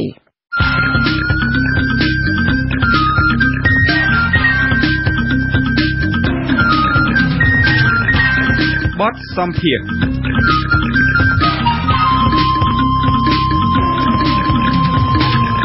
ចាលោកអ្នកស្ដាប់ជាទីមេត្រីបេក្ខជនទើបជាប់ឆ្នោតជាតំណាងរាស្ត្រថ្មីនៅរដ្ឋមែលប៊ននៃប្រទេសអូស្ត្រាលីគឺលោកតាក់មេងហៀងបានសម្ដែងការហួសចិត្តចំពោះការគម្រាមរបស់លោកហ៊ុនសែនតាមវេក្រុមបាតកោដុតទីម៉ោងដល់ផ្ទះលោកតាក់មេងហៀងដែលមានវិជ្ជាជីវៈជាមេធាវីដែរនោះមានប្រសាសន៍ស្តៀងនឹងលោកហុងលឹមថាការប្រកាសរបស់លោកហ៊ុនសែននេះអាចបណ្ដាលឲ្យបាតកោកាន់តែមានចិត្តចង់ដុតរូបទីម៉ោងរបស់លោកហ៊ុនសែនកាន់តែខ្លាំងសូមអញ្ជើញលោកនាងស្ដាប់បទសម្ភាសន៍របស់លោកជុនច័ន្ទបុត្រជាមួយនឹងលោកតាក់មេងហៀងជុំវិញបញ្ហានេះដូចតទៅបាទលោកតាក់មេងហៀងសូមជម្រាបសួរមុននឹងសម្ភាសន៍នេះខ្ញុំបាទគ្រាន់តែសូមចូលរួមអបអរសាទរពីចំណុចដល់លោកតាក់មេងហៀងទី1គឺអបអរសាទរចំពោះដែលលោកតាក់មេងហៀងបានត្រូវជាប់ឆ្នោតជាតំណាងរាស្ត្រប្រចាំរដ្ឋវីកតូរីយ៉ានេះបាទនេះគឺជាមោទនភាពណាស់សម្រាប់កូនខ្មែរទូទៅដែលបានមកតាំងលំនៅនៅប្រទេសទី3ហើយត្រូវបានការទទួលទុកចិត្តហើយនឹងបោះឆ្នោតនៅក្នុងតំណែងមួយដែលខ្ពស់មុខខ្ពស់មាត់បែបនេះបាទហើយទី2ទៀតសូមអបអរសាទរចំពោះការដែលលោកតាក់មេងហៀងហើយនឹងសហគមន៍ខ្មែរនៅទីក្រុងមែលប៊នហើយនឹងក្រុមដឹកនាំទាំងប្រមាណនឹងមានលោកតាក់មេងហៀងខ្លួនឯងមានលោកជាយូហូនមានលោកហុងលីមនេះជាដើមដែលបានខ្នះខ្នែងជួយជ្រោមជ្រែងឲ្យគ្រួសារលោកបណ្ឌិតកែមលីបានមកតាំងលំនៅនៅប្រទេសអូស្ត្រាលីនេះហើយសកម្មភាពរបស់លោកតាក់មេងហៀងហើយនឹងក្រុមការងារនេះលោកប្រកាសជាបានជ្រាបហើយប្រហែលថ្ងៃនេះបានធ្វើឲ្យទីក្រុងមែលប៊នសហគមន៍ខ្មែរនៅក្រុងមែលប៊ននឹងលេចមុខលេចមាត់សម្បើមណាស់ក្នុងចំណោមខ្មែរនៅក្រៅមេឃទាំងអស់ដែលស្រឡាញ់គាំទ្រលោកបណ្ឌិតកែមលីបាទអរគុណជួនចាត់បុតតាមការពិតទៅជោគជ័យរបស់ខ្មែរយើងទាំងអស់គ្នាគឺជាជោគជ័យពីលទ្ធិ ធិបតេយ្យដែលទីបំផុតគឺយុទ្ធធម៌ត្រូវតែមានជ័យជំនះបាទរឿងមួយទៀតលោកតាមេងហៀងខ្ញុំបានដឹងថាសហគមន៍ខ្មែរនៅប្រទេសអូស្ត្រាលីនឹងគ្រោងនឹងធ្វើបាតកម្មដែលមានដុតរូបទីងមងរបស់លោកនាយករដ្ឋមន្ត្រីហ៊ុនសែនផងក្នុងរយៈពេលដែលលោកនឹងចូលរួមក្នុងសន្និសីទកំពូលអាស៊ានអូស្ត្រាលីដែលប្រព្រឹត្តទៅនៅពាក់កណ្ដាលខែមីនាខាងមុខនេះហើយនៅពេលដែលលោកនាយករដ្ឋមន្ត្រីហ៊ុនសែនបានឮថាសហគមន៍ខ្មែរ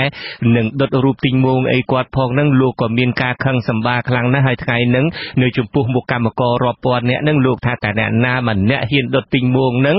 ប្រហែលជាលោកតាមេហៀងបានជ្រាបហើយគាត់នឹងតាមវាយដល់ផ្ទះជាដើមលោកតាមេហៀងបើតាមខ្ញុំដឹងលោកជាមេធាវីស្រាប់ផងបើតាមច្បាប់ផ្លូវច្បាប់ទៅវិញការគំរាមកំហែងទៅវាយមនុស្សដល់ផ្ទះហើយក្នុងការបញ្ចេញមតិយោបល់ដុតទីងមងអីហ្នឹងតើវាសាច់រឿងហ្នឹងបើតាមច្បាប់វិញបែបណាដែរលោកតាមេហៀងសូមជួយបាទអរគុណលោកពូជួនច័ន្ទបុត្រជាដំបូងគឺខ្ញុំមិនមែនជាមេធាវីផ្នែកខាងព្រហ្មទណ្ឌនោះទេប៉ុន្តែធៀបទាំង3នៃបទព្រហ្មទណ្ឌជាសំទី1ដែលបង្ហាញច្បាស់គឺការគម្រាមកំហែងដែលបង្ករបួសស្នាមធ្ងន់ខ្ញុំមិនអាចបរិយាយអំពីផ្លូវច្បាប់ក្នុងប្រទេសអូស្ត្រាលីទេក៏ប៉ុន្តែខ្ញុំជឿជាក់ថាច្បាប់ការពារឲ្យប្រជាជនទាំងអស់មានសុវត្ថិភាពមានសេរីភាពនៅក្នុងការបញ្ចេញមតិហើយនិងភាពនៅក្នុងការចូលរួមធ្វើសកម្មភាពនយោបាយរួមទាំងការធ្វើបាតកម្មដោយអហិង្សាផងដែរខ្ញុំត្រង់ចំណុចដែលថាដុតទីងមងនេះខ្ញុំមានតែបន្ទោសទីប្រឹក្សាអ្នកឲ្យយោបល់ទៅនាយករដ្ឋមន្ត្រីពីព្រោះថារាល់បាតកម្មគឺមួយក៏គម្រោងបាតកម្មដែលនឹងធ្វើគឺភាពអហិង្សាគឺយើងតែបញ្ចេញនៅមតិនៅសម្ដែងនៅទស្សនៈរបស់យើងចំពោះការប្រឆាំងមិនស្វាគមន៍ដល់នាយករដ្ឋមន្ត្រីខ្មែរដែលមកធ្វើមកក្នុងប្រទេសអូស្ត្រាលីនេះគឺឥឡូវហ្នឹងដល់ពេលដែលនាយករដ្ឋមន្ត្រីគាត់ប្រកាសនិយាយអំពីរឿងដុតទីងមងហាក់ដូចជាឲ្យយោបល់ដល់ប្រជាជនខ្មែរដែលកំពុងតែរៀបចំហ្នឹងដូចជាមានគំនិតចឹងដែរទៀតបើសិនជាខ្ញុំស្ដាប់មិនច្រឡំទេលោកតាមេហៀងមានន័យថាអ្វីដែលលោកនាយករដ្ឋមន្ត្រីហ៊ុនសែនមានប្រសាសន៍ថ្ងៃនេះនឹងគឺកាន់តែផ្ដាល់តម្រុយឬមួយលើកទឹកចិត្តឲ្យបាតកោនឹងកាន់តែដុតរូបសំណាកលោកនាយករដ្ឋមន្ត្រីហ៊ុនសែននឹងថែមទៀតនៅក្នុងពិធីបាតកម្មខាងមុខនេះបាទខ្ញុំហាក់ដូចជាគិតអញ្ចឹងដែរពីព្រោះថាពុំដែលមានថាមួយដែលថាខ្មែរយើងនៅឯប្រទេសអូស្ត្រាលីដែលគម្រោងធ្វើបាតកម្មមានការដុតទីងមងនោះទេអញ្ចឹងហើយបានជាខ្ញុំយល់ថាអ្នកដែលត្រូវបន្ទោសនៅក្នុងបញ្ហានេះគឺអ្នក advisor គឺអ្នកដែលផ្ដល់យោបល់ឲ្យនាយករដ្ឋមន្ត្រីហាក់ដូចជាផ្ដល់យោបល់ខុសអញ្ចឹងហើយបានជានាយករដ្ឋមន្ត្រីគាត់ចេះតែយកខ្មែរយើងដែលជាប្រជាជនស្លូតត្រង់គ្រាន់តែចង់ទៅធ្វើបាតកម្មបញ្ចេញមតិទស្សនៈរបស់ខ្លួនបែរជាចង់យកខ្មែរយើងជាសត្រូវហើយរហូតទៅដល់ប្រើពាក្យគំរាមកំហែងជាតាមទីសាធារណៈដែលអាចបង្កឲ្យមានភាពស្មុគស្មាញដល់នាយករដ្ឋមន្ត្រីដែលជាកិត្តិយសរបស់ប្រទេសកម្ពុជាមួយចូលរួមមកជុំអាស៊ានអូស្ត្រាលីហើយនឹងត្រូវពិភពលោកគេបានស្គាល់ច្បាស់នៅភាពការសាហាវនៅភាពដែលនាយករដ្ឋមន្ត្រីប្រចាំប្រទេសមួយគឺគាត់ធ្វើប្រើសម្ដីគម្រាមកំហែងទៅដល់ប្រជាជនដែលជាជាតិអូស្ត្រាលីដើមកំណើតខ្មែរទៀតបាទលោកតាមេហៀងអ្វីត្បិតតែលោកមិនមែនជាមេធាវីផ្នែកព្រហ្មទណ្ឌក៏ដោយចុះក៏ប៉ុន្តែលោកក៏ជាមេធាវីប្រហែលជាចេះច្បាប់ច្រើនជាងខ្ញុំដែលជាមនុស្សធម្មតានឹងផងខ្ញុំគ្រាន់តែចង់សួរថាតើការដុតទីងមងនេះអាចចូលជាសិទ្ធិមួយក្នុងការបញ្ចេញមតិដែរទេឬមួយក៏សិទ្ធិបញ្ចេញមតិបានត្រឹមតែការនិយាយស្រែកលើកបដាឬមួយក៏ការសរសេរទេហើយការដុតរូបទីងមងនេះមិនមែនជាផ្នែកមួយនៃការបញ្ចេញមតិសូមអញ្ជើញលោកតាមេហៀងតើការដុតរូបទីងមងនឹងអាចជាផ្នែកមួយនៃការបញ្ចេញមតិដែរទេឬមួយក៏មិនមែនទេបាទសូមអញ្ជើញបាទគឺជាសិទ្ធិមួយនៅក្នុងការបញ្ចេញមតិលោកពូច័ន្ទបុត្រពីព្រោះថាមានរបៀបច្រើននៅក្នុងការធ្វើបាតកម្មមានរបៀបច្រើនក្នុងការធ្វើប្រតិកម្មមានរបៀបច្រើននៅក្នុងការបង្ហាញនៅទស្សនៈរបស់យើងរួមទាំងជាមួយនឹងការដុតទីងមងនេះផងសូមជម្រាបថាពីដើមមកគឺចូលរួម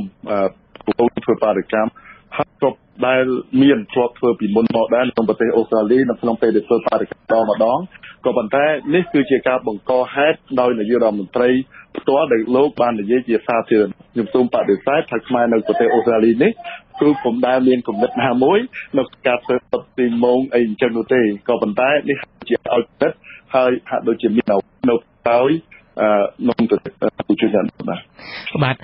ប៉ុន្តែយ៉ាងណាក៏ដោយចុះលោកតាក់មេងហៀងប្រជាពលរដ្ឋខ្មែរដែលនៅប្រទេសអូស្ត្រាលីជាពិសេសពីក្រុងមែលប៊នពីក្រុងស៊ីដនីនឹងធ្វើត្បិតតែមានការគំរាមកំហែងបែបនេះក៏ដោយចុះពួកគាត់នឹងនៅតែធ្វើបាតកម្មតទៅទៀតទេហើយលោកតាក់មេងហៀងមានរួមចំណែកណាមួយក្នុងការចូលរួមឬមួយក៏ដឹកនាំការធ្វើបាតកម្មនេះដែរទេខ្ញុំជឿថាបងប្អូនប្រជាជនខ្មែរសញ្ជាតិអូស្ត្រាលីដែលនៅក្នុងប្រទេសអូស្ត្រាលីទាំងទីក្រុងមែលប៊នជាពិសេសគឺបងប្អូនដែលនៅក្នុងទីក្រុងស៊ីដនីនោះគាត់មិនរុញរាននៅក្នុងការធ្វើបាតកម្មនោះទេគឺថាគាត់តែការធ្វើបាតកម្មដោយអហិង្សាបានការពារដោយច្បាប់ការចូលរួមរបស់ខ្ញុំនៅក្នុងនេះជាកូនខ្មែរម្នាក់ដែលស្រឡាញ់ប្រទេសខ្មែរដែលជាប្រទេសកំណើតដូចដែលបងប្អូនផ្សេងទៀតដែរគឺយើងមានការយកចិត្តទុកដាក់ដូច្នេះការចូលរួមរបស់ខ្ញុំក៏ដូចជាការចូលរួមរបស់ប្រជាជនខ្មែរជាតិអូស្ត្រាលីមានទីលំនៅនៅទីនេះដើម្បីយើងបញ្ចេញនៅឆន្ទៈរបស់យើងហើយយើងទាមទារឲ្យមានយុត្តិធម៌ពិតប្រាកដទាមទារឲ្យមានប្រជាធិបតេយ្យពិតប្រាកដខ្ញុំជឿជាក់ថាលោកនាយករដ្ឋមន្ត្រីហ៊ុនសែនមានឱកាសជាច្រើននៅក្នុងការឲ្យប្រទេសកម្ពុជារីកចម្រើនតាមរបៀបប្រជាធិបតេយ្យរួមទាំងការផ្ដល់នៅសិទ្ធិឲ្យប្រជាជនក្នុងកំណើតខ្មែរដែលនៅក្នុងប្រទេសអាចចូលរួមការបោះឆ្នោតហើយប៉ុន្តែជាលោកនាយកប្រធ្វើឲ្យប្រទេសកម្ពុជាមានលទ្ធិប្រជាធិបតេយ្យមានការបោះឆ្នោតដោយសេរីនិងដោយយុត្តិធម៌នោះលោកទៅប្រទេសណាគឺប្រកបជាជនខ្មែរស្វាគមន៍មិនមែនមានជនខ្មែររងចាំធ្វើបាតកម្មដូចពេលបច្ចុប្បន្នសូមអរគុណលោកតាក់មេងហៀងដែលបានផ្ដល់បទសម្ភាសន៍ដល់អាស៊ីសេរីធ្វើត្បិតតែយប់ជ្រៅណាស់ទៅហើយនៅក្រុងមែលប៊នប្រទេសអូស្ត្រាលីបាទខ្ញុំបាទសូមអរគុណសូមជម្រាបលាតែត្រឹមនេះបាទលោកនាងកញ្ញាទៅបានស្ដាប់បទសម្ភាសន៍របស់លោកជុនច័ន្ទបុត្រជាមួយលោកតាក់មេងហៀងបេក្ខជនទៅជាប់ឆ្នោតជាតំណាងរាស្ត្រថ្មីនៅប្រទេសអូស្ត្រាលីជុំវិញការគម្រាមរបស់លោកហ៊ុនសែនចំពោះបាតុករដែលដុតរូបទីម៉ូងរបស់លោក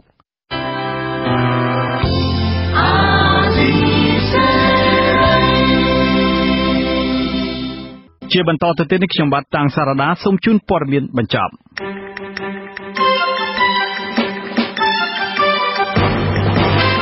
មេដឹកនាំក្រុងភ្នំពេញលោកហ៊ុនសែនបានប្រមានចាត់វិធានការផ្លូវច្បាប់ទៅលើត្រកូលហ៊ុនទាំងឡាយណាដែលហ៊ានល្មើសច្បាប់ក៏ប៉ុន្តែលោកហ៊ុនសែននៅមិនទាន់មានប្រតិកម្មជាក់លាក់ណាមួយនៅឡើយទេក្រោយពីមានការបែកធ្លាយរឿងអាស្រូវផ្លូវភេទហិង្សារបស់លោកហ៊ុនម៉ាណីដែលជាកូនប្រុសបង្កើតរបស់លោក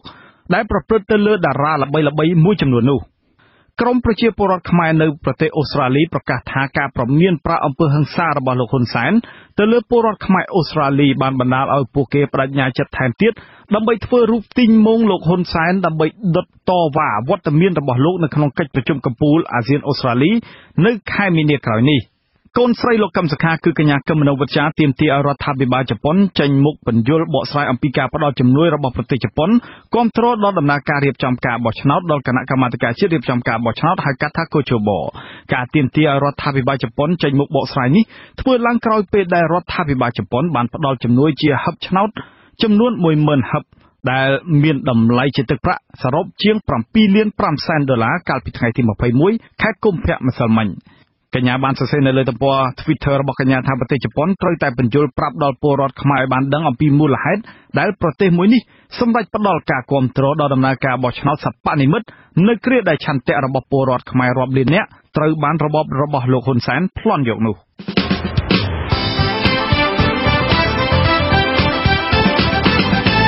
លោកនាងកញ្ញាអ្នកស្ដាប់ជាទីមេត្រីការផ្សាយរយៈពេល1ម៉ោងរបស់វិទ្យុអាស៊ីសេរីជាភាសាខ្មែរនៅពេលនេះចាប់តែប៉ុណ្ណេះយើងខ្ញុំសូមជូនពរលោកនាងនិងក្រុមគ្រួសារទាំងអស់ឲ្យជួបប្រកបតែនឹងសេចក្តីសុខចម្រើនរុងរឿងកុំបីឃ្លៀងឃ្លាតឡើយនាងខ្ញុំម៉ៅសុធានីខ្ញុំបាទតាំងសារ៉ាដាព្រមទាំងក្រុមការងារទាំងអស់របស់អាស៊ីសេរីសូមអរគុណនិងសូមជម្រាបលាបាទសូមជម្រាបលា